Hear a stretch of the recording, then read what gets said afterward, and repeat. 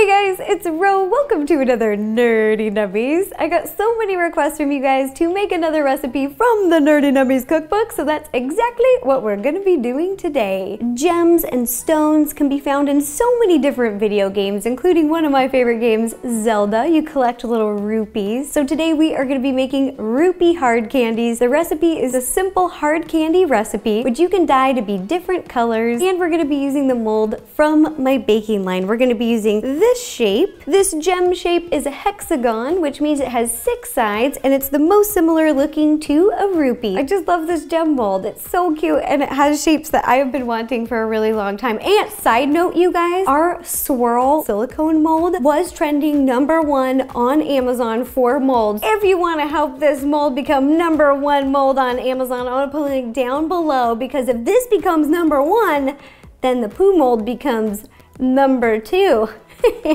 In the book, I dyed the rupees red, blue, and green because I felt those were the most iconic, but I really love this recipe because you can make them any color you want. Today, we're gonna be making the same hard candies with the same colors, but I'm gonna be using different flavors. Let's get started. The things you'll need to make these hard candies will be a mold. I'm using the mold from my baking line, and I'm only gonna be using the hexagon shapes. For the recipe, you'll need 3 cups of sugar, 3/4 cup water, 1 cup of light corn syrup, 1 teaspoon of blueberry oil, 1 drop of blue dye, 1 teaspoon of strawberry oil, 1 drop of red dye, 1 teaspoon of green apple oil, and 1 drop of green dye. Now let's put it all together. The ingredients in front of me is enough to make 3 different colors. I like to make mine one at a time because when you're working with hot candy, I don't like to separate it and move it around too much because it's just so hot. The first thing that we're gonna do is take 1/3 of our sugar, water, and corn syrup and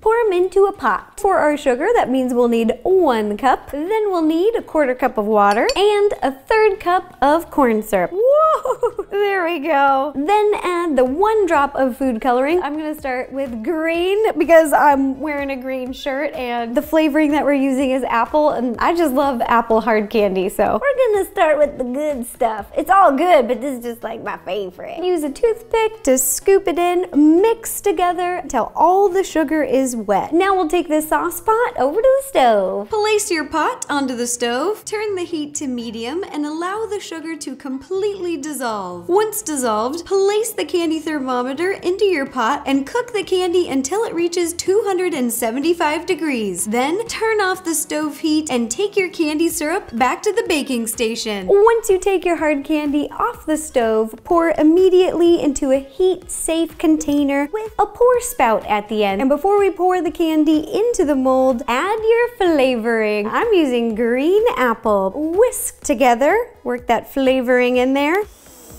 Oh yeah! Now pour your hot candy syrup into your mold, and be careful because it's very hot. I'm only filling them about 2/3 because I want them to be a little bit more bite-sized. Once you've poured the candy, let them sit for 45 minutes to harden. While this sits, I'm gonna make a couple more batches using our other colors. You can do it this way if you have multiple molds. Otherwise, just wait till they've hardened and repeat. I've given the candies plenty of time to harden. To pop them out, it's super easy. This is one of the reasons why I love silicone molds, because they're bendy. Tug this way, tug, tug, tug, stretch it out, and the other way. Then flip it upside down and pop them out.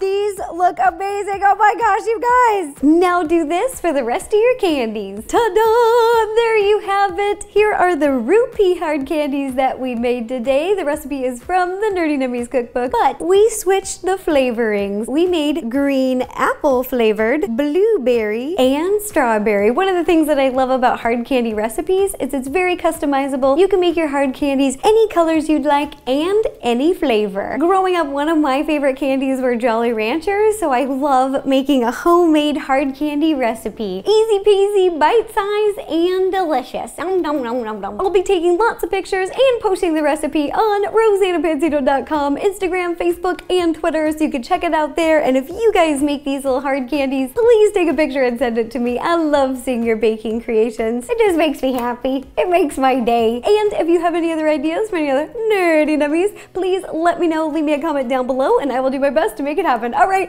thanks again, you guys. Bye-bye. And now a little candy for me. I'm gonna have a green apple one. Growing up, my favorite Jolly Ranchers were green apple and watermelon. Let me know in the comments below what your favorite Jolly Rancher flavor is.